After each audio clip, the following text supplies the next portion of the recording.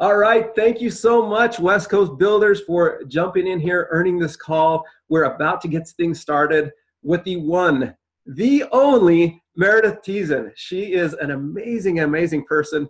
She has a huge part in bringing me on to Rodan & Fields, so I'm super grateful for her. She's a powerhouse woman. She's an RFXer. She was formerly the national director here at Rodan & Fields, and she's just rocking things out in her business right now. In fact, she had an incredible month of recruiting. She did some amazing things last month, and I was thinking about who I could invite on this call that can really help you build your funnels and that could give you some amazing information to help you move forward with your businesses. And the one name that floated to the top of my list was Meredith. So Meredith, thank you so much for joining us today. Thank you so much, Joe. I'm so excited and thrilled to be with you all. I love the enthusiasm as we kicked this off. So I'm just happy to be here. Thank you so much for having me. Yes, absolutely. Okay. So we're going to do a little Q&A here with Meredith, and we're going to kind of dive into her business and how she does what she does and all of that jazz. So we'll go ahead and jump into things really quick. Things got a little bit disorganized while I was like rocking my dance moves. So let me find my piece of paper here. Okay, so Meredith, why don't you talk to us a little bit about, your story is a little bit unique, but why don't you talk to us a little bit about how you got started as a consultant with Rodan & Fields? Yeah, absolutely. So as you all know, my story is very unique because, I've been with this company for a little over 5 years. I've gotten to work with so many amazing leaders, and watching the leaders build, especially in the West, because that's where I was for such a really long time, it really inspired me to kind of take a chance on myself and to say, if they can do it, I can do it too. Knowing everything that is, happened from the past, knowing these doctors and where their focus is for the future, and just hearing from them, just like on stage at convention, when they say, we're going global and we want to be the #1 global company. It was something that hearing time and time again, it just finally was one of those things of why not now? Why not take that risk and jump in? And here's the thing, even though I've had all of this time with Rodan & Fields, a lot of you, jumping into the business, when you start out or when you're starting to think about taking that leap of faith, everybody has those nerves, y'all. It's the same for me. You still have the nerves. You still have the what ifs come up, or, can I do this? And again, you just have to kind of keep going back and watching great leaders all throughout the West, Romy and Wendy and Marianne Benedetti and Ali Spitzberg and Natalie Flowers and all these incredible leaders. You just have to sit there and say, man, watching them do this time and time again, trusting in the doctors the way that I trust in them. Why not take that leap of faith, and why not now? And so for me, it was really just saying, when am I going to make that decision? And I will tell you, when it was time for me to step out of corporate, I will tell you guys, like, the travel was great and being out there with you guys in the field was great, but I was exhausted. I remember, being in the North Bay area doing an event and people rushing to help me pack up really quick to get out, to be on a plane, to see my husband for just a few hours for date night, and so it was really one of those things that I really needed a little bit different shift in a balance. And this was something that could provide that, but still being a part of a company that I trust, that I know intimately and that I respect, but also who has the forward mindset of where we're going long-term on a big global scale and being a part of that. And so why not get started? And why not share that with every single person that I come in contact with? I was already on the planes. I would always leave events excited and talk to people and not be able to recruit them. So, it was one of those things that I knew the language after watching great leaders. I knew what to say and do, but now it's time to just take that leap of faith. And I really didn't know at first. I will tell you guys, it took me a little bit of time because I really didn't know at first. You do question yourself, but when you finally kind of stomp out the white noise, the lies, that doubt, it became crystal clear as to why I was going to start. You know what? I absolutely love what you're telling me right now, Meredith, because I feel like it's so easy to get into your comfort zone, right? And growth is always on the other side of the comfort zone. You have to be comfortable with being uncomfortable to get the results you're really wanting in this life, right? So I absolutely love it. That's awesome. Okay, so next question. This one's probably my favorite question. I love asking people this that are doing really well in the business. So what does a day in the life of Meredith Tieszen look like? Like, walk us through how you rock your business out. You know, give us the nitty gritty of what you do every day. Okay, y'all. I would love to say it's a hot mess. It is a hot mess, right? Life happens. It's a hot mess. But here's the thing is that, and I love the word that you just said, intention. And my word for the year is intention. And that to me is such a powerful, small, powerful word. Great big things come in small things. Okay, so I am intentional from the time I wake up to the time I go to bed. Starting off with understanding I've got to stay out of management mode. I have to manage my time well, and I have to stay out of management mode. So for me, you guys, a normal day in my life looks a little bit like this. And I'm actually going to take you through pretty much the whole day. I typically wake up between 5:45 and 6 a.m. I get up and I do some personal development right then and there. I love to read. I am very faithful. So I do some quiet time. I get my head on straight for the day. That is number one. Sometimes it's 15 minutes. Sometimes it's 30 minutes. But the point is I take time first and foremost to get a little bit of organization and to get a little bit of personal development so my cup is full so I can pour into other people, first and foremost. The second thing, and women, ladies, we are horrible at this. The thing that we are horrible at is we are horrible at making sure that we are taking care of ourselves physically and also with nutrition. I make sure that I eat breakfast. I make sure that I go work out. I use great apps like Marco Polo, Facebook Messenger, and texting to touch base, quick touches with my team. First thing in the morning. All of that is out of the way by about 9:30 in the morning. I make sure of it. And then from there, I am doing reach outs. I am reaching out. I'm going through Facebook Messenger and I'm seeing who's active that I haven't reached out to. I'm utilizing that as a key tool. I am going on Instagram and I'm looking to see who has left a current story. I'm making sure that I'm commenting. I'm making sure that I'm reaching out to them in Messenger on Instagram. Not only that, I'm also utilizing tools like LinkedIn. I'm making sure that I'm connecting. But I will tell you guys, I limit this time to no more than about 90 minutes a day max. Because here's the thing, is this is still, and becoming even more so once again, a face-to-face, or like a great mentor and friend of mine always says, a belly-to-belly business. It is about getting out of your house. I do not sit behind this computer screen or have this in my hand 24/7. I make sure that I'm intentional about getting out of my house. I'm making sure that I'm intentional about joining local charities, fundraising things, meeting new people. I am right now starting to plan every Thursday. I will be at the same coffee shop for 2 hours. I'm letting people know that I'm talking throughout the week. This is where I'll be. I'm inviting people to come hang out. If one person shows up, great. If nobody shows up, I'm talking to the people around me. I'm still working my business. I'm still meeting people. But here's the thing that I do think that is key, is that Facebook for the last 4 to 5 years has really been a huge tool. The internet has been a huge tool for us to grow our business.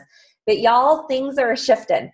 When Mark Zuckerberg is on TV saying, this is not what we intended Facebook to be, that is a huge message to say, we've got to shift the way we think. It's not just about posting and going anymore. Yes, you still need to post. You still need to utilize that as a tool. But understand, it is not and should not be your biggest arsenal. Our biggest arsenal is this right here, and getting belly to belly and person to person and sharing. Because here's the thing you can't replace in a post. You can't replace your enthusiasm and passion. You can't replace your energy. People need to feel it and experience it for themselves, for them to start knowing and seeing that they can trust you, they can feel that passion and energy, and they can draw from that. So I'm very intentional about that as well. I make sure that I utilize things like three-way calls, the blog stories. I'm making sure that my team that I'm talking to, and as they're coming along, they can't just rely on me for three-way calls because there's a big team. You need to have 5 to 10 people that you can do three-way calls with. So I am calling on leaders that I've worked with over the years to do three-way calls. I'm calling on sideline partners, downline partners, upline partners, so that I have an arsenal of people at all times. And that's really what my day looks like. I make sure that I get out of the house for at least 2 to 4 hours every single day. And then I'm back home. And some of you with kids and stuff, you can't do that every single day. I get that.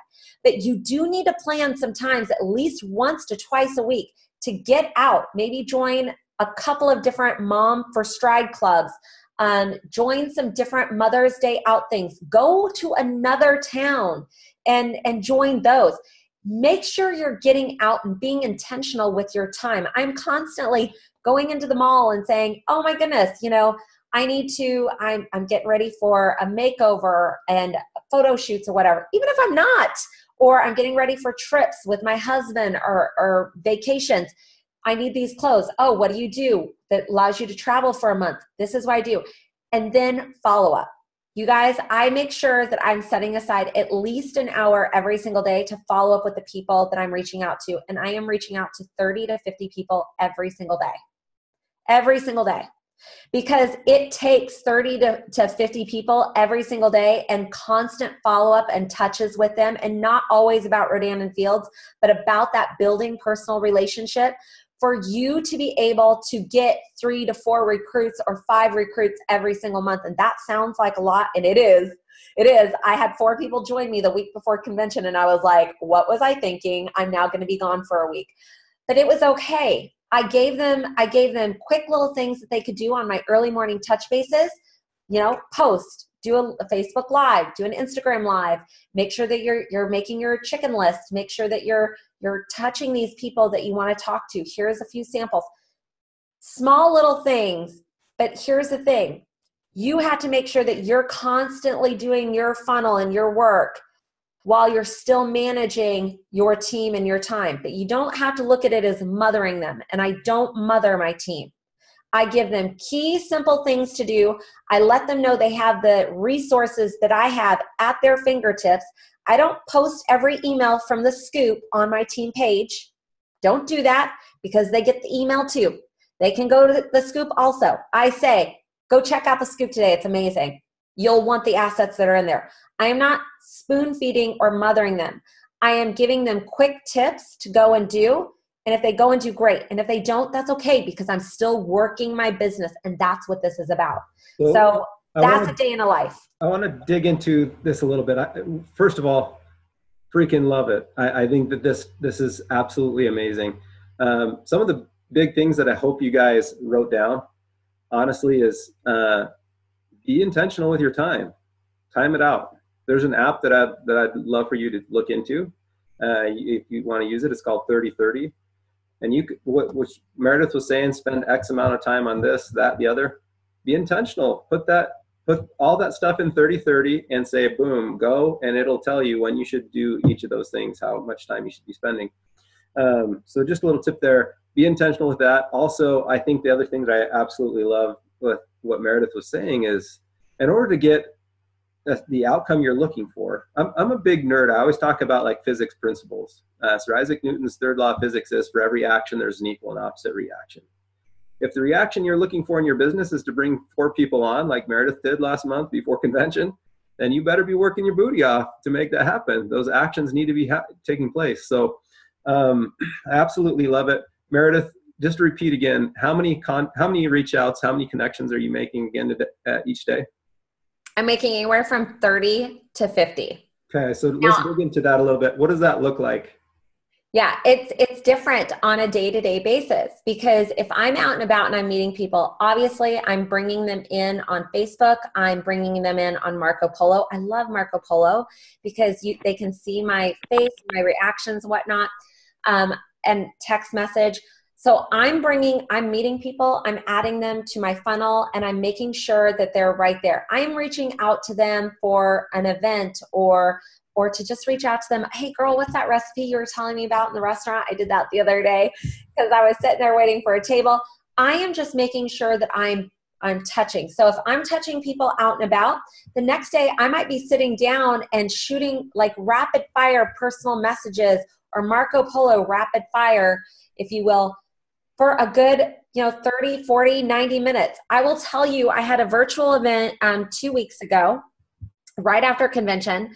And the day before I had my time allotted. Here's my 90 minutes. I had a tragedy with a friend and had to go and focus on that. So that meant the next day, right before the virtual event went live, I literally sat down and I messaged 97 people through different ways of messaging them. Very intentional, right? Because I had to now make up 2 days in one. And from that, I wound up with 27 people who either wanted to be a part of the event, who wanted more information, who wanted to connect and get coffee. And so then it was following up with them. So each day might look a little bit different because it's not cookie cutter. But the fact is I set the time aside and I make sure I know what my intention is for my goals. And the only way I'm going to do and get there is if I do the work. And so that means if I miss a day due to life, because life happens, y'all, especially y'all with small kids and whatnot or other jobs, life happens. But then you can't just say that day is gone and, oh, well, the numbers aren't. No, you have to make up for it somewhere if you're going to be intentional about your goals. Absolutely. So what I'm going to challenge everybody on this call to do is be intentional with how many contacts you're going to do, how many reach outs you're going to do. And notice this, she said no more than 90 minutes doing that per day. I think that's great advice. But she's doing between 30 to 50 in 90 minutes or less, which means, you got to be efficient with that, right? So Meredith, that kind of leads me into our next question, the next question I have for you. So you've mentioned several pipelines of people or of ways to connect with people to fill your funnel. This is a relationship business, obviously, right? And the more relationships and the more trust that you can build, the better the healthier your business will be, as you just mentioned. So what social media platform or, what is your biggest, what do I even have here? What is your biggest recruiting pipeline? Meaning Facebook, face-to-face, Instagram, walk us through what you feel like you connect with most people on. I connect mostly face-to-face, y'all. Unless they're long distance or whatnot, then it's through Facebook Messenger or it's through Marco Polo, like I've said. My biggest platform for social for my business is actually Instagram because it's one of the most underutilized tools out there. There are 46 million people on Instagram that are not on Facebook. It is the younger generation's form of social media. So if you don't know it, I got some news for y'all. You better wake up and pay attention to it because it's the wave of the future. It's the wave of the future and of your business. Facebook is becoming something that people are just scrolling through. And if you're not doing Facebook stories, it's a big miss. But I utilize my business. I will tell you guys, I utilize Facebook for more of the field who knows me posts, but I use Instagram for more of my business building posts. And you guys, be strategic when you're using hashtags and when you're doing things like that, because that can also build your followers. And then be intentional about who you're following, how you're engaging them, because it is a little bit different on Instagram on how you engage them. So you do need to learn those behaviors. But I love face-to-face. Again, you can't replace my energy via video, or, you guys are probably getting a little bit of feel, but y'all, I'm sweating over here. Like, I'm fired up. I don't know about y'all, but I get fired up. And in person, when you see it and feel it, hopefully you feel it. And usually that's what I get. You can feel it. No, I think that's, if you weren't listening, get on Instagram. I'm telling you, listen to what Meredith is telling you right now. As she's saying it, I'm like, preach, girl, that's totally right. Because honestly, this is shocking. I did a poll yesterday on the level 5 and above page for the West Coast and asked what your biggest pipeline was. And only 7 people said Instagram. I will tell you right now, the next generation, our future RFXers, potentially are the people who will be our top consultants in this industry who haven't even came in yet. Yep. oftentimes don't even have Facebook. Just think about that. In my past job, my boss's daughter was the social media manager for her high school.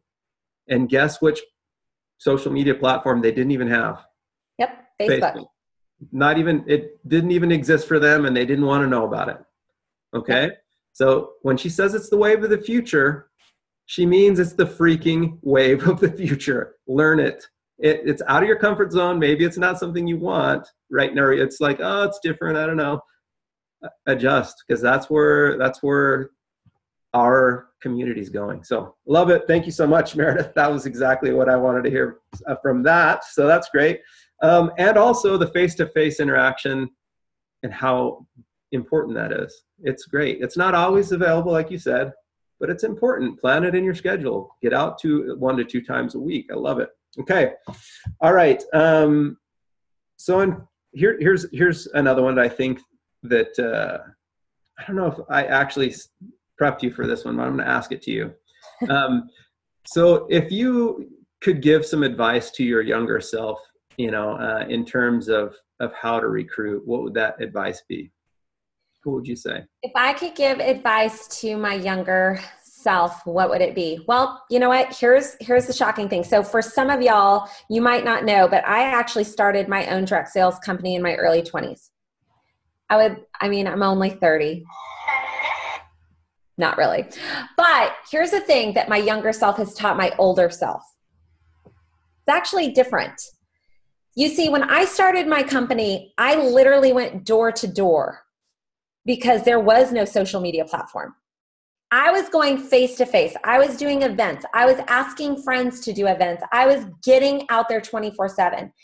And the thing that my younger recruiting self has taught this old dog right here in my 40s, who loves social media, who has seen leaders utilize this over the years to grow great networks. And again, it is a great tool. However, my younger self, I reverted back to what I know. And that's face-to-face and belly-to-belly. If it means driving 6.5 hours and renting an Airbnb like I have done for this BBL, that's what I do. I'm investing in my business, and again, to see people face to face. So I don't think it's what would I tell my younger self, because my younger self was so bold and brazen, and I keep reminding myself that girl is still there because I was fearless. I had a mission. I had to make it work because I had put all my dollars into that business, and that's everything I had. And I had to get people to see my vision for themselves and take it on as if it was their own vision and go and run with it, just like the doctors have done, y'all. And so that person, the younger self, reminded me I can do that again, and I can do it by going still face to face, door to door, getting out there. Where in a world we just look at who our friends are on Facebook and we go to them. That's, again, you guys, this is a great tool. But one of the stats that I want to share as well is we did a poll a while back, and 70% of our consultants utilize only social media to grow their business. 70%. That's great. But again, it is starting to trend down, and statistics in direct sales are saying that it's trending down. It's shifting, for one, to a younger platform that people are not utilizing. And two, it's shifting down because people want interaction. They want to be social again. And this is a social network that can make us antisocial. So it's more of, I've been taking notes, Joe, from my younger self, more than I've been taking notes from my older self. And my younger self would have told my older self, like, girl, you should have done this a lot sooner. No, that's great. That kind of leads me into the next question here. So there is a limited amount of time everyone has every day, right? And there's a lot of crap that you could potentially have to do. And it's important to put first things first. So my question for you would be, if there was between 3 and 4 things that would be the crucial activities, if you're only going to do 3 or 4 things in a day, what would you tell everyone on the call today in terms of what would be those actions you'd recommend they do? You guys, here's the thing. It doesn't matter if you only have 10 to 15 minutes a day, Be intentional about with those 10 to 15 minutes. You can grow a great business in 10 to 15 minutes a day. You can. However, you can't be going to the team page and looking and seeing what's going on the team page. You can't be going and looking at your team and messaging. You have to be intentional with those 10 to 15 minutes about your personal reach outs and your follow-ups. Your business is all about what you do. I had the incredible Wendy Green on my team page last night, and her comment is so important for you guys. You have to get to a place where you are way more concerned about your business and what you're doing day in and day out to grow your personal front line and your preferred customers than you are about anything else. And that should always be your focus. I know that you guys hear us talk about, the 80-20 rule or 70-30, but those stats are there for a reason, because those who are going to be our next big RFXers, those who are going to be the number one earners in the company who have not even been, true story, have not even come into the company yet. Maybe not even born yet. Kid you not, y'all. Joe and I have seen it. I've been in this channel for almost 20 years. You guys, you have to be growing your front line first and foremost. And so if you're going to be doing activities that you only can do 10 to 15 minutes, that means that you need to be doing reach outs, you need to post, and then you need to do follow-ups. And you need to just constantly be doing that. And you can never let somebody go. I always say that if you stop following up with somebody, you lose the right to claim them as your prospect. It is your conscious choice. You have to be diligent about growing your front line first and foremost. Can't preach that enough. I think that's absolutely awesome. So again, moving back to reiterating what she said, post and identify when you're going to post and what you're going to post and who you're going to speak to. So write down how many times you're going to post and which platforms you're going to post on. Make that your goal and get that crap done, right? Then write down how many people you're going to connect with that day. Challenge yourself. And if you put a time limit to it, so you're not just watching how to do the smoky eye videos and kitten, stuff on YouTube, right? You will get so much more done. So pick how many people you're going to contact, how many people you're going to invite, and how many people you're going to follow up with every day. Pick those and run with them. Go ahead. And I'll say this to you guys, because I see this a lot, even with my team. Don't overthink it. Don't overthink it. Just 5, 4, 3, 2, 1 that, and just go. Don't overthink your post, and don't overthink what you're going to say to somebody. Don't overthink it. You just have to reach out. And if your heart and enthusiasm is in the right place, and here's another thing. Here's another little key tip, because women, listen up. Don't be reaching out if you're in a sour mood, or if you just got off that phone call with that drainable team member. It will come across, and you won't sound as authentic or as genuine or with as much energy, and it will turn people off. So understand when you're in your element of like, man, I'm feeling good. That's when you reach out. You don't reach out to your team. You reach out to your prospects. When you're like that, when you're high on life and things are great, because you're going to get more high on life and things are going to get even better when that one person reaches back and says, I was thinking about this. Then you take all of that energy and you take it to your team if you have time. That's it. Okay. That is also mic drop. And it's going to go back to put yourself in that. Listen to what Meredith was saying about taking care of yourself. If you're eating crappy and you're not working out, or you're skipping meals, you're going to get hangry and you're going to get pissy, and people ain't going to want to be on the pissy train, right? They're going to be on the like awesome, fun, enthusiastic train. So take care of yourself, listen to that personal development. Plan that in your day as well. Love it, Meredith. Okay. So Meredith, those are my questions I've got for you today. I'm just going to give you have anything else you want to say in terms of just closing up the call today? I do. So y'all, I want to leave you with this. So when I decided to come in and I decided what my goals were, and that's a key word. I decided.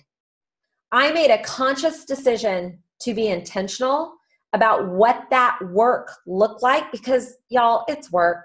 And I get it. Trust me. I get it. Sometimes you're like, you wake up and you're like, I got to do the same thing over again. But those same activities, it's like going to the gym. You don't see the results sometimes right away. It takes months, years for you to get the little horseshoe cut out, right? In your bicep. Like, it takes a long time. It takes being intentional, but it also takes dedication. You guys, you need to understand, how intentional are you with your daily routine, monthly routine, yearly routine? And what does that dedication look like? It can't be spontaneous and sporadic. You have to get to a place where if you are lacking in skill, it comes down to two things. It's either skill or will. If it's a skill issue, you guys, Google it. There's a YouTube video on it. Go get the information, plug in. There are books out there. There are things that you can plug in and do. But you need to understand if it's a will issue. Because if you're saying to yourself, oh, well, I can't do this because, you know, I dropped my kids off at school, or, you know, I can't do this because you're telling yourself you are not willing to do to get. And you've got to come to that realization. So first, decide if it's a skill or will. There's information out there. Be intentional. Have the dedication. Have the grit. You know, you guys, you get to decide. There's motivation books out there. There is tapes out there. There is so many amazing books written by our great leaders. You can get all of those things. But if you don't sweat and apply those things, all you're doing is getting them, reading them, and putting the information over there. They are not going to get you where you want to go if you do not apply what they're telling you to go do. And y'all, this is an easy, duplicatable system. It is easy and duplicatable. Absolutely. Is it work? Yes. Is sometimes it's mundane and routine? Yes. But when you know exactly what your goals are and you have intention to go after those goals, I went and reached out to 1,000 people the first month in business. 1,000. And it was difficult. So difficult. But I was intentional about what I want to do. I am intentional about the time that I want back with my husband. It means something to me. And if you don't have what your goal is, and it doesn't mean something to you to where you will do whatever it takes, you are not going to get there. You got to decide. Marianne Benedetti, I'm going to say, she reached out to me and she told me one day her goal was to bring Steve home. And I said, what are you going to do to get it? And she said, I am willing to do whatever it takes. And she brought him home within months of that phone call. And she did whatever it takes. Romy Newstad, Wendy Green, all of them have done whatever it takes. Wendy Green did 8 events on average every month for 2 years, not tucking her kids in. She was willing to do what it took to buy back time later on. I'm willing to do whatever it takes. Are you? What else can I say? That was absolutely amazing. Meredith, we are so thankful that you were able to jump on this call with us today. Thank you for sharing your wisdom with us today. The ask that Meredith and I have for you today is to take what you've learned and put it into practice. Okay? So thank you so much for earning this call. For those of you who jumped on through your leader, we challenge you next month, earn this call for your team as well. Make sure that you are part of that Builders Club. You can do anything you want if you put your mind to it. So thank you so much for joining us. Thank you, Meredith, and we'll catch you all next month. Thanks, everyone. Bye-bye. Bye-bye.